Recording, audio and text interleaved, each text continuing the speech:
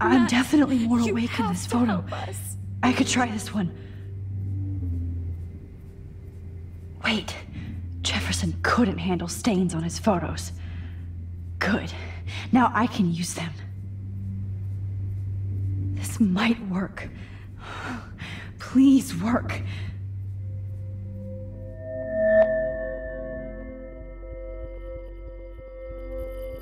So wise yet so innocent.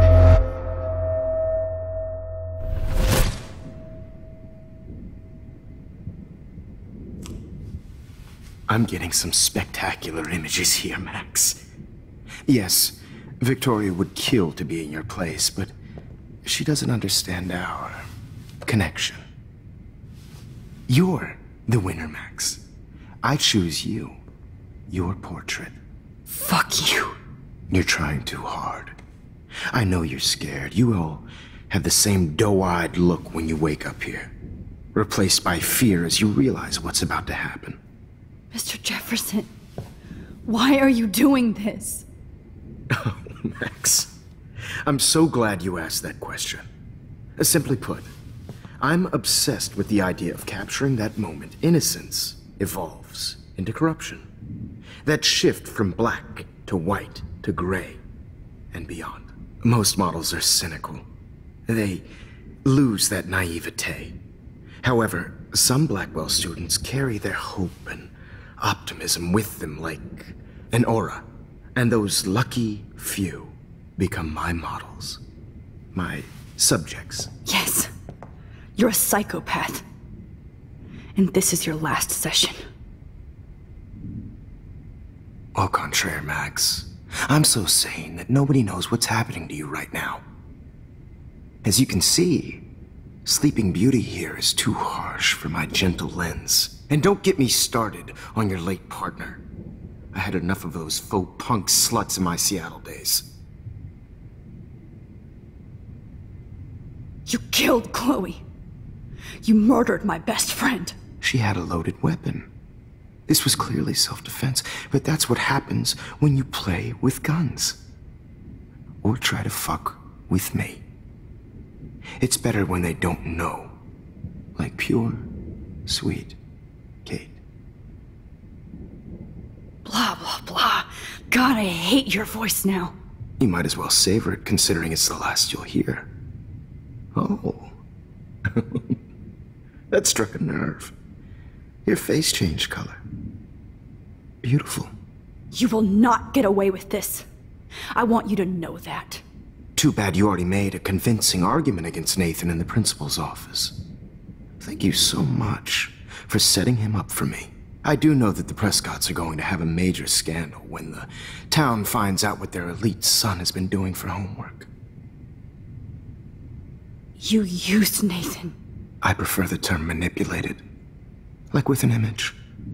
Nathan's was easy to twist around. I became a sort of father figure for Nathan. It happens often in teacher-student relationships. It was kind of touching for a while. Did you tell him everything about your plans at Blackwell? Don't be stupid, Max. I told him what he needed to hear. In return, I had access to the Prescott fortune. Who do you think paid for this glorious darkroom and equipment? How else could I get all these hip new drugs for my subjects? Rachel Amber was your victim, not your subject. Oh. Rachel Amber. That's the real tragedy. Nathan thought he could be an artist like me. Instead, the dumbass gave her an overdose.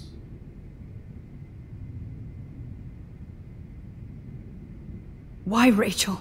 I don't have time to tell you everything. But she was special. A human chameleon, so many visual possibilities. We had a real connection. Did you know she also had a connection with Frank? Let's be honest. She was doing the classic bad boy thing. She was over Frank before it began. He just didn't know. Anyway, Rachel is dead. But no tears. Los Angeles would have killed her anyway, so look at this as a favor. You're evil. Oh, I see. You and your friends almost beat Nathan to death. See, we're not so different. Yes, we are. I cared more about Nathan than you did. No, you didn't. It's just too bad that he fell in lust with Rachel. He actually thought he could mimic what I do with the camera and subject, like father, but not like son. Where is Nathan now? Dead and buried. After what he did to Rachel, I knew I couldn't keep him as a protege for much longer. Now the police will never find his body. Do you finally get it now, Max? I can't compromise my vision with amateurs. You are an amateur. Look at the trail of death you left behind. You can't blame all this on Nathan. I don't care what you do to me. You're gonna die, motherfucker. For Chloe and Rachel and everybody else. I do love your spirit, Max, but you brought yourself here. By your own choice. Anyway, I like my models to be seen and not heard. So I have to make sure there's nothing left behind of you. Okay. Now, let's see how these shots came out. I can see why your instant camera is so appealing. You don't need a computer to print your work out. Alone with a heart. I have all those photos in my diary. This could be a way out.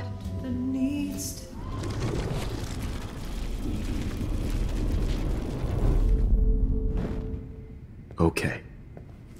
Now, Wait! Please, Mr. Jefferson. Max, I would love to talk shop, but I really need to go over these pictures. Especially while they're fresh in my mind. I think our session was a career high for me. You still have my diary. Don't worry. Nobody's going to read it. Thanks for reminding me.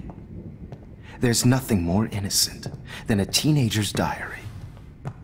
Oh, look at your selfies. What a waste of talent. Look at that shot, Max.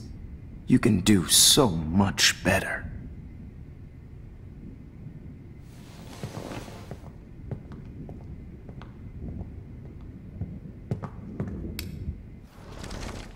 With a heart, a battered old heart.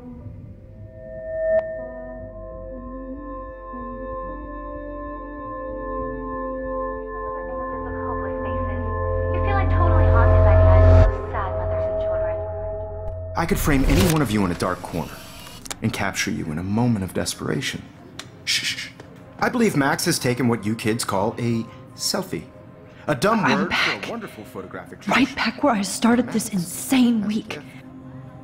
And nobody is going to hurt Chloe ever again. Portrait has been popular since the early 1800s. Your generation was not the first to use images for selfie expression. Sorry, I couldn't resist. The point remains that the portraiture has always been a vital aspect of art and photography for as long as it's been around.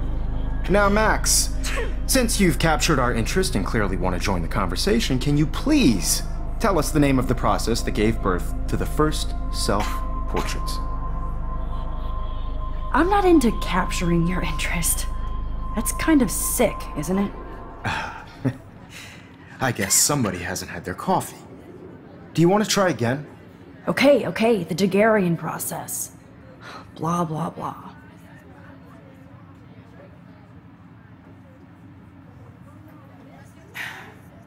Let's move on. Anyway, so the Daguerrean process made portraiture quite popular, mainly because it gave the subjects clear, defined features. You can learn more when you finish reading the assigned chapters. And guys, don't forget the deadline to submit a photo in the Everyday Heroes To change time. the winner to San Francisco, where you'll be feted by the First, artwork. let's make it real easy to capture Mark Jefferson. And Alyssa, get it together. Taylor, don't hide. I'm still waiting for your entry too. And yes, Max, I see you pretending not to see me. Bastard. I have to warn David about Jefferson and the dark room. Did Did you know someday your pictures would actually alter time and space? I hope I still love photography when this is done. Don't confuse the art with the artist. Bastard. This diary literally saved my life. I should be able to track down David's number from the school pamphlet. Found you. Participating by putting yourself out there in the world. No matter who wins, this is just a bump on a bigger. For once, David, I'm praying you'll overreact to this as much as everything else. And take Jefferson down fast. I have my moment in the camera. Everybody should have that chance, right? Oh, totally. I only want to share whatever gifts I have with the world. You wanted me to enter the contest, asshole. So maybe I'll be going to San Francisco. And Jefferson, you'll be going to prison. The past within the past. Am I pushing myself too hard? It doesn't matter what happened. The 90s are over for you, asshole.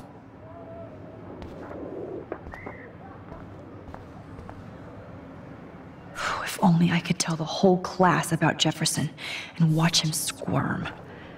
But I better let David take care of everything. Victoria, it's nice to know how you really feel.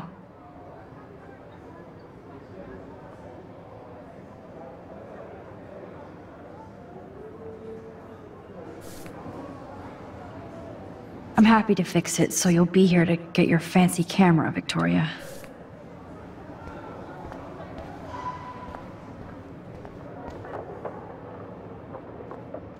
Hi, Kate. Oh, hey, Max. Kate, listen to me. I am. Always remember that you're not alone. I've got your back no matter what happens. So do a lot of other people. We all care. We're all here for you. You need to know that. Max, that makes me feel so blessed for the first time this week. I don't know what to say. That's okay. Neither do I. Maybe we could both use a hug.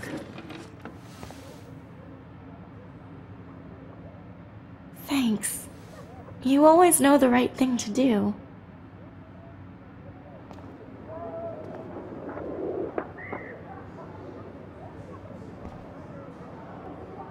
This is the last time somebody bullies you, Kate.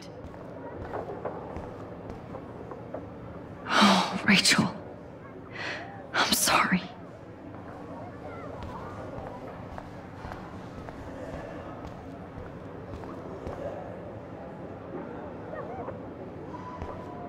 Mr. Jefferson? We need to talk. Can you see I'm talking to Mr. Jefferson now? Yes, I see. But maybe you shouldn't. And why not? Hold on, Victoria. Are you okay, Max? I will be when Victoria understands that hiding behind a screen, posting videos of people is incredibly cruel and unfair. You're smart enough to know how easy it is to hurt somebody, to destroy their life. I just want you to think about how much it would hurt if somebody did that to you. You can always make the right choice, Victoria. I know you've got a good heart. I've seen it. Listen, I didn't... You don't have to explain. There's no reason for you to be so insecure that you can't be happy with your own talent. Wouldn't it be better to lift people up than to bring them down?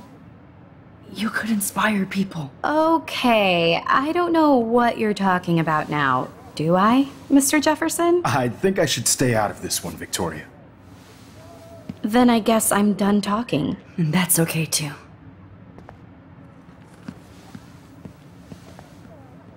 That was kind of random, Max. What did you mean? Here's my photograph for the Everyday Heroes contest. Oh, that was easy. No. It wasn't easy at all. Well, I can't prejudge yet, but I'm very happy you decided to enter. That means a lot to me. And Blackwell, The first step for any artist is to put themselves out there in the world without fear. To be innocent. Or guilty. Well, thanks for the photo, and maybe both of us will be jet-setting to San Francisco this Friday. Or maybe only one of us will be going. Don't be so modest, Max. Anything can happen in a week. As you're going to find out, Mr. Jefferson.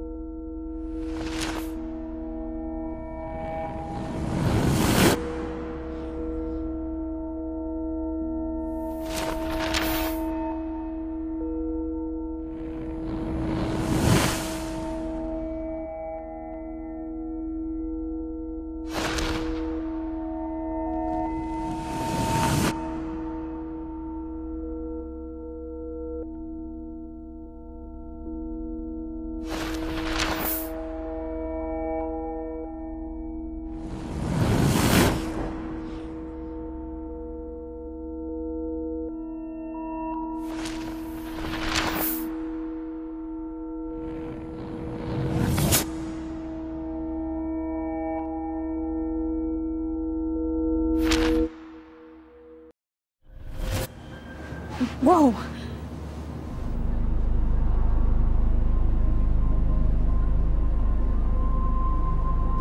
Okay. You're okay, Max. You're safe. On a plane.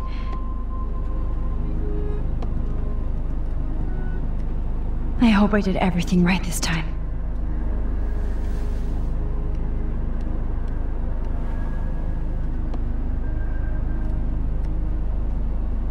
Good work, David.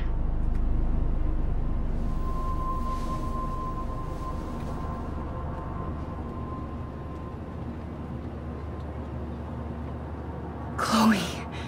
Oh, you're alive. Oh, you're alive. I did it.